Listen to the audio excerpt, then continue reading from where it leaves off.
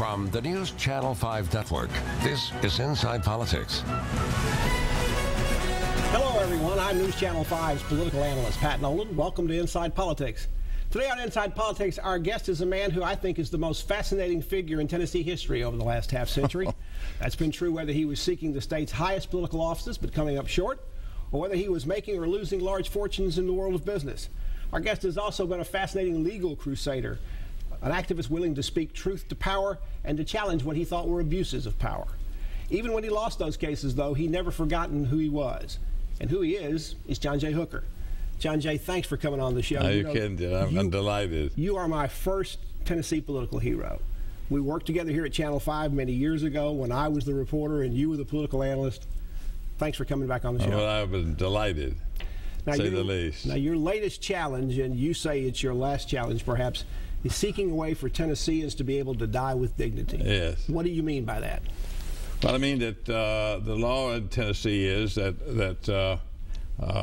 you cannot take your own life, even with the assistance of a doctor, and even when it's well known that you're going to die. And I have unfortunately drawn the joker, and I've been informed that I have 6 months, maybe a year, and that starting some new experimental medication, and we'll see where that goes. Now, other states have similar laws. There's some cases they're called the right to die. Some are called physician-aided suicide. Are you comfortable with those either way, for the bill? The right to die or death with dignity, or assisted death, any of those terms. Now, in some states or in some areas, people sort of harken back to Dr. Jack Kevorkian from up in Michigan and all of the things that went on with that, some of which were rather strange. Is that a problem when you start talking to people about death with dignity? Not so much anymore, though the Tennessee law emanated from Kevorkian, which was passed in '93, and it was as a consequence of his conduct. And he had gone around and facilitated people in death, sometimes without sufficient documentation or the family or whatever. And he had lost his medical license, and so there was this law passed in Tennessee that says that no person may assist another person in their death. And in your bill, if it passes, it would allow a physician to do that. It would allow assisted a doctor to facilitate you as long as you and your family agreed. Doctor facilitates you in dying. You have to sign documents to say that? Yes, sign documents, that sort of thing. Now, the prime sponsor of your bill in the House is the minority leader, Democrat Craig Fitzhugh. Right. Now, he was on the show in your very seat last week, and he told me that he had some grave religious misgivings about this, but that you've been working on it. What have you been telling him? Well, I think it's not more than me working on him. I think that the polls show, for example, Gallup says 69% of the American people, 69% believe in assisted living, assisted death. 69%. We just did a poll here. The Vanderbilt came out this week. It shows that 65% of the people in Tennessee agree with assisted living. Only 31% say that you should not be able to do that under any circumstances. So it's growing by leaps and bounds. That people realize, people are getting older, people have these death sentences that they know they're going to die, and what's the point of keeping somebody lingering in this moment of death? Families we got tears in their eyes. A patient is a prisoner in their own bed. And so my view is that the government has no right to tell you that you cannot die if you want to under certain circumstances. The bill got sent off to a summer study committee before the legislature left town. Now, normally going to a summer study committee is a death sentence for that legislation. Right. But when I talk to the leaders up on the Hill, they seem to not say not necessarily. I think not. I really think it seems to be something they're actually considering. I think they're really serious about this. And all the Pat, all the 60 years that I've been fooling with politics, one way or another, winning and losing, in and out, but always continuing. I've never had as many people talk to me about any subject as this subject.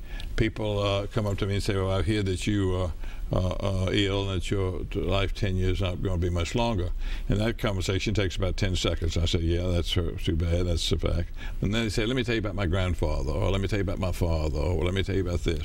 So I'm just astonished at the energy there is among the electorate to do something about this. It's out there. Tennessee's a very conservative state. You'll need 50 votes in the House, 17 in the Senate. A lot of those people are Republicans. The Republicans have supermajorities in both houses. You're a well-known, established Democrat.